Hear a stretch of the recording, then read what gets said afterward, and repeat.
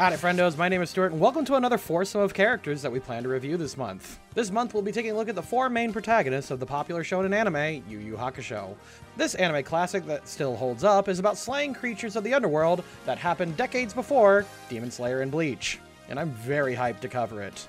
Check back every Tuesday this month as we will cover another of the foursome, with one week having a very special guest, but more details to come. This series centers around a delinquent named Yusuke Urameshi, a loudmouth, arrogant dickhead bully that changes his life when he does something that God and the devil wouldn't have even thought of. He saved an innocent kid's life.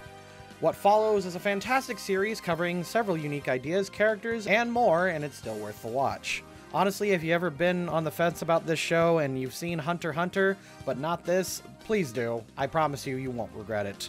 However, before we begin at the character in question, you may not know this, but about an hour ago we launched the Kickstarter to the book that I've been working on for nearly the past year, the Complete Waifu Handbook Kickstarter. You may not know this, but day one is extremely important for the health of any Kickstarter. We are really pushing for a day one funding, and we could really use your help. If you liked anime-themed content in your D&D settings, and yeah, of course you do, you clicked on a video asking about the alignment of a goofy 90s anime boy, then head on over to where you can unlock 7 new anime races for your campaign, 15 new classes and subclasses, over a dozen unique NPC, and a well-balanced cooking system for your campaign.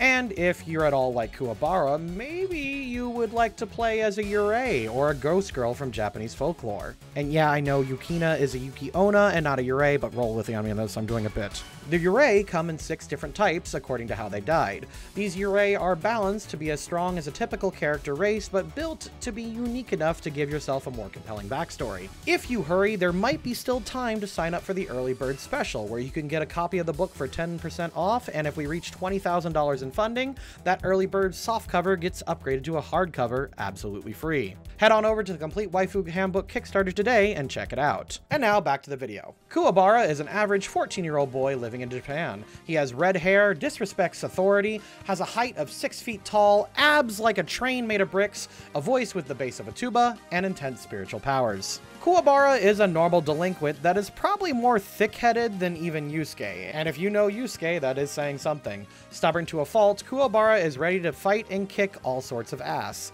However, underneath that very gruff exterior is one of the kindest people in this world. Kuwabara cares greatly for his friends and innocent animals, and if he can take a hit for someone who doesn't deserve it, he absolutely will. It's actually quite admirable, and while I would like to place him higher, at the start of the series, he's still a punk kid who's more focused on upping Yusuke in a fight. So we're going to split the difference and put him at a very solid chaotic neutral, but lean him towards chaotic good. One thing I would like to point out is that these videos will be an especially rare two-parter from the Loading Crew. This month we will be exclusively covering the events of Season 1 and 2, only covering the events up to the Dark Tournament.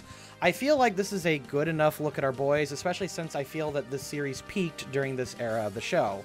Season 3 and 4 are both good, but they also raise a whole bunch of different questions, and it's just not as good as Dark Tournament, guys. Plus, we're covering a lot of characters this month, so, you know, just take the good with the bad. Plus, this means I have more fodder for D&D December. But with all that out of the way, let's go. Once inside the castle, I suggest you let us do the work. As far as I'm concerned, we're babysitting. See, that's the type of... I'm gonna kick your ass. Just when I think you've said the stupidest thing ever, you keep talking. You're calling me weak? Look at your little birdie arms. They're no thicker than a cigarette. I could smoke them little arms. The first episode of this series gets an extremely rare Nat 20 episode award. Chris Sabat's performance as Kuwabara is especially gut-wrenching as he completely loses control of himself over Yusuke's funeral. And just like their principal said, it is more honorable that he is upset than all the teachers who was mocking him for his death. So we're going to mark making an emotional scene at your rival's funeral as chaotic good. Something the matter, Kuwabara? I'm feeling a chill. Kuwabara does not get much agency in episode 2, unfortunately, since Yusuke's possessed his body in order to grope his girlfriend. Check out the episode when we get to Yusuke, when we get to it. Once Yusuke leaves, he just kind of accepts that a cute girl is hugging him. We're gonna give him a true neutral for this. It's okay, just go on home now. Let's just call it an apology for yesterday. Thank you. In episode 3, we learn a great deal about Kuwabara's personal ethics. While he is a street punk who's looking to control territory, whatever that means, he is a gentleman and puts his friends' needs over his own. One of his close friends is at risk of losing his job, and if they get into a fight and don't pass an exam that they need to take, Kuwabara treats himself as a punching bag so that the other punks will leave his friends alone, and he studies his hardest to pass. Even after he gets screwed over, he holds himself back from bashing his teacher's face in. Lawful good. Yusuke's house is on fire. If you ever want to fight him again, go help! Something tells me I should go that way. Saving your best friend's girlfriend from a house fire is neutral good.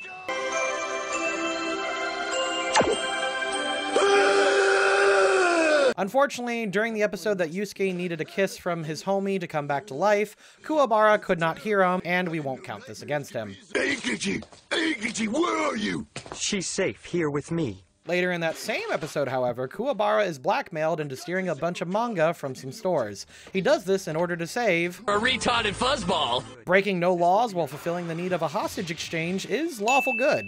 You Meshi! Kuwabara? Hey, what the heck is going on? I mean, what are you doing here? Kuwabara doesn't actually make an appearance again until episode 9, however, where he joins Genkai's tournament. As explained earlier in the series, Kuwabara is quite spiritually inclined and has maximum spiritual awareness with an impressive adaptability and power. He joins Genkai's tournament mostly in order to get his powers under control. During the tournament, Yusuke and Kuwabara have an uneasy alliance as they both want to prevent any bad guys from getting Genkai's techniques. Kuwabara performs extremely well, but is knocked out in the semifinals by the main villain of the arc. During the tournament, however, Kuwabara fights with honor and tact, fighting fairly but fiercely. During this time, he learns to conjure a spirit sword. For this, and for teaming up with Yusuke, he actually gets a lawful good.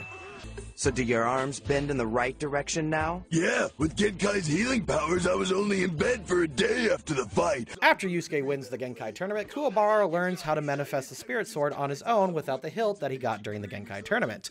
After Yusuke gets back, the next arc begins, which is admittedly fairly forgetful about how these 4 saint beasts are sending demon bugs into the real world and infecting people with zombie juice.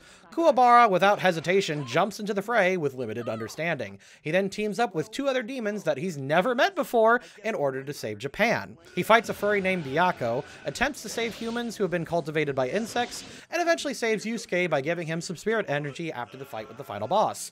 We're gonna give him 2 lawful goods for all of this.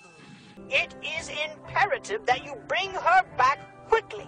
I think I'm in love. What? The Rescue Yukina arc is when Kuwabara actually begins to shine as a character. We failed to mention that Kuwabara developed a crush on Botan in The Last Ding, but then immediately switched to Yukina once he saw how beautiful she was. Much to Botan's slight disappointment. I guess he's done being in love with you, Botan. Darn. Kuwabara declares his love and gets involved into the arc that he literally was not invited to, but decided to show up anyway. What a man! Chaotic good. Hold on, my darling. Your brave man is coming. Additionally, during this time, Kuwabara continues to fight while flexing his personal code of ethics. He criticizes Yusuke for hitting a girl in a joke that I'm sure everyone on Twitter agrees has aged very well. He then performs an all-out do-or-die attack where he has Yusuke shoot a spirit gun into his back, which allows him to get the killing blow on the Takoro brothers.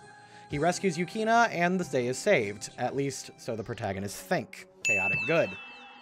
We're so glad that our client is pleased. Now my brother and I, we have a little favor to ask in return. Please give us an opportunity to fight with those boys again. Turns out the Tagoros are alive. The younger brother appears and destroys a parking garage and tells Yusuke and his friends that they must participate in a dark tournament in 2 months or they will be killed. So without any choice in the matter, the characters train for 2 months. Kuwabara is left to his own devices but manages to get much stronger within that time. True neutral. Now I can kill as many apparitions as I want to, after I turn that human boy Urameshi inside out, of course. What did he say about the human? Once the tournament begins, Team Urameshi needs to participate in a free-for-all on the transport boat to qualify, which they easily do. After reaching the island, the team are harassed by their first-round opponents, Team Rikuikai. Kuwabara faces off against Rinku and regrettably loses, but this fight is so close that Rinku decides to nope out of the next fight. Also because Kuwabara is kinda dumb, he lost by not paying attention to the 10 count. Chaotic good. 3! Yeah! That was the most exciting finish I've ever seen! The rest of round 1 goes off without much input from Kuwabara aside from a comment here or there. As the round is over, he and Yusuke watch the Toguro brothers effortlessly pass their next round. Tell them to go away. They shouldn't be here.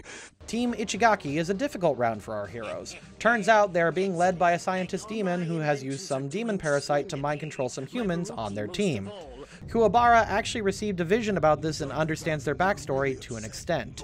He encourages the rest of Team Urameshi to avoid killing them in a free-for-all match, regardless of the fact that he really doesn't have a plan to save both them and to win the round. Kuwabara gets his ass kicked, but fortunately Genkai, I mean the masked fighter, pulls out some technique to exorcise the parasites from the humans.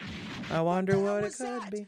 The best outcome for everyone occurs, but unfortunately, no good deed goes unpunished as the tournament committee forces the next round to occur immediately, not giving Team Urameshi time to rest.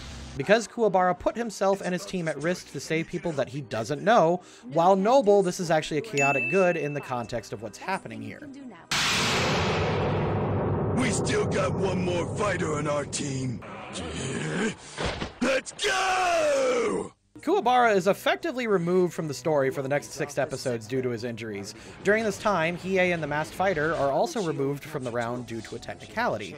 So Yusuke and Kurama have to carry the team through 4 fights against a team of shinobi, including Best Boy Jin. Both Jin and Yusuke are removed from the tournament due to a double knockout, which leaves the leader of the other team as the deciding factor. Kuwabara stands up and intends to use the last of his spirit energy and die, but he knows that his team will move on to the next round. Hilariously though, this turns out to be completely unnecessary when Yukina shows up to cheer Kuwabara on, which completely rejuvenates him and he totally demolishes the Earth Ninja just so that he can show off to his crush. This is one of the most relatable things in the series. Nat 20 scene, no notes. Chaotic good. I wonder if Kazuma says these funny things to everyone. Big clown. During the next 5 episodes, Yusuke is receiving the last bit of training with Genkai. Check out the Yusuke video for what's going on there. During this time, the rest of the team are fighting against Team Urotogi. I've said that wrong. I'm sorry, I can't say it right. The order of the rounds is determined by a dice roll, and Hiei, itching for a fight, blazes through the first round, and Kurama gets a nat 20 fight. But then, a game of rock, paper, scissors later, Kuwabara goes up against a pretty boy named Shishiwakamaru, who uses a magic cape to teleport him outside the ring. He loses the round, but meets up with the girls and directs them towards the correct new arena. Chaotic neutral. Kuwabara? Ma'am? You have a gentle heart. Use it. After Yusuke's training, he passes out yet again, and during that time, Kuwabara watches over him. That's it. Neutral good for watching your buddy. This is like one of those wild goose thingies. I was following some huge mega energy and then it all vanished. It's sort of strange that Kuwabara, the world's most spiritually sensitive guy, is somehow unaware of the death of Genkai. But whatever. He and Kurama encounter Suzuki in the woods and get a sword hilt and some reverse time juice respectively, which should help them during the final round of the tournament. Kuwabara tests his new strength and meets up with the rest of his team to fight. Lawful neutral. Well, I don't see why the old broad doesn't have to be here like the rest of us. She's sick. I told you that. Aha! It just so happens I know a secret remedy that can cure all kinds of sickness. The finals are here. Kurama wins his fight but loses due to a technicality. And Hiei wins his fight in an absolutely nat 20 scene. Kuwabara is then called to face off against the elder Toguro brother, and is getting pretty psyched out due to the elder's cruelty.